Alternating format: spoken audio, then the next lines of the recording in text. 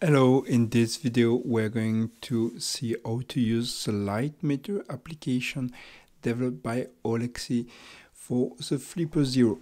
So this application is using a new sensor here, at least for me, the BH1750. So this is a sensor that is like behind the little dome here.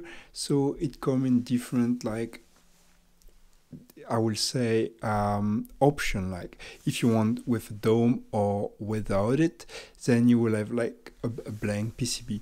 So it's really ingenious how Oleksi develop it, because like he managed like to add like an additional like module that come already with like the dome kind of way here. So this application, as named as lightmeter, is used to measure like some amount of like brightness, I would say. It's displayed in lux. So that's a unit here. And where I will say it's really like useful here, it's for photographer. So if you want to know how fast you need like to set up your aperture, or even like major settings depending on which like ISO film, if you're still using a film camera, or yeah, I will say normal settings depending like the amount of light, of course. So really quick walkthrough.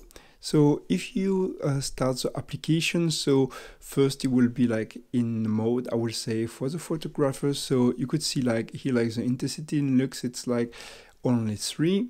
So with like this aperture here, like, and the amount of light, I need like to keep like the aperture open like for 4 seconds, which is like really important. And now if I'm going to bring the dome close to my flash, you will see here like, yeah, you don't need to that long to take your shot, okay?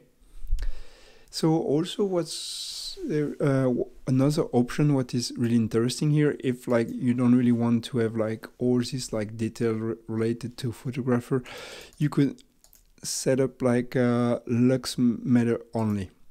So this is a nice feature like that come like as a minimalist like display, and it's only on the 0.7 version of the application. So it's really nice to see that Oleksi already made like an update, and I encourage you to either like upgrade your application if you are using let's say the latest Unleashed firmware, or even like download a new